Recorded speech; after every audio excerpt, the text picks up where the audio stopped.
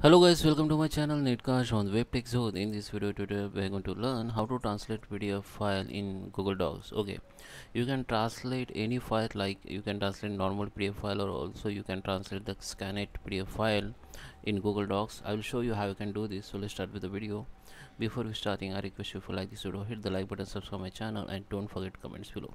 So let's go on my Google Docs. So here first you have to log in with your account, Gmail account, then open the Google Drive. Okay, so in Google Drive you can open your existing PDF file. Just go to search and find PDF files here, and you will see all your PDF files in your Google Drive. Okay, so you can see my all Google Drive PDF file, or you can also upload PDF file from here. You go to the file upload and find out your PDF file from your computer. So I have this file here, and just click on open. So it will be upload. So I already exist this file, so it's showing me, asking me to replace the existing file. I just replace it. Okay, so it is uploaded. Just click on it, it will be upload. Yeah, it is open now. Now this is, as you can see, this is my PDF file. So now you have to open with Google Docs. Just here in top, in middle, here you can see the open with option. Go to the Google Docs, and this file will be,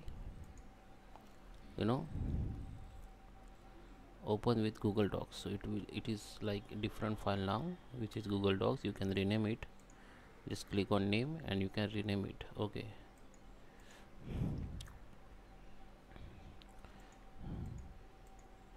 PDF to docs.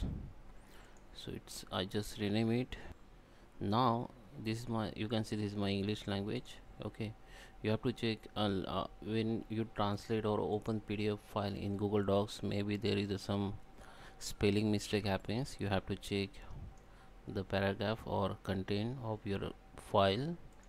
Now if you want to translate it, go to the tools, go to the translate documents, and here it will be create the new file. So you can rename it. So I just rename like German, because I'm going to translate it German only. So you can rename any name.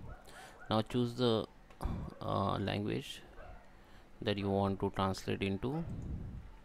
I just select German and click on translate. As so you can see, as I told you, the new file has been generated in German copy file.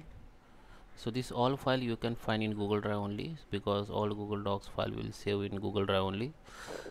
So you can see this file has been translated in German. So you have to check the spelling and grammar, because maybe some mistakes happen while transferring the translating the file. So guys, I hope you like this video. Please subscribe me. Thank you for watching.